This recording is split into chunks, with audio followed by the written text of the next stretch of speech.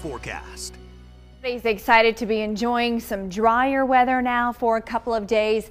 The humidity is lower. We've got sunshine back too. You're taking a live look right now over University Boulevard here in Tuscaloosa, and you can see we've got a few scattered clouds in the area, but the rain is gone. WVTM 13 live Doppler, a real-time look at changing weather conditions, and boy, have we had a change here within the last 12 hours or so in central Alabama as the rain has moved out. The clouds are on their way too, and so we are seeing dry conditions over much of the central part of the state. We started in the low 50s this morning.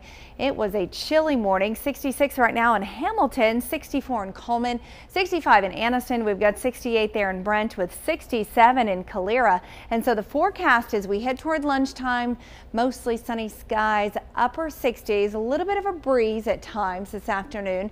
Temperatures will be near 74 at 3 p.m. and then a nice cool evening ahead. We'll still have the sunshine and 72 at 6 o'clock. But I tell you, once the sun goes down, we will see temperatures kind of drop quickly, and it will be a little bit on the cool side. Kind of a preview of what we've got for the upcoming holiday weekend, at least here locally. If you're staying at home, it is going to get hotter and more humid on Saturday, with temperatures expected to be in the upper 80s for most of us, mid 80s on Sunday. Some thunderstorms possible, especially later in the day, and then showers and thunderstorms becoming more likely as we head into Sunday night and into early on Monday. And you can see that being reflected here in our rain chances.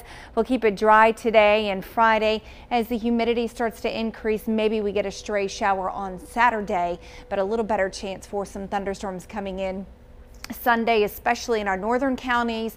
And then I think Sunday night into Monday, kind of all bets are off. We could see scattered showers or thunderstorms just about anywhere during that time frame.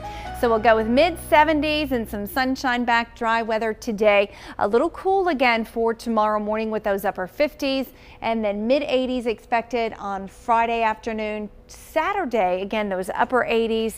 Sunday with more clouds around, low and mid 80s expected, and thunderstorms Sunday, especially Sunday night into early Monday of next week. Eunice? Thanks, Steph.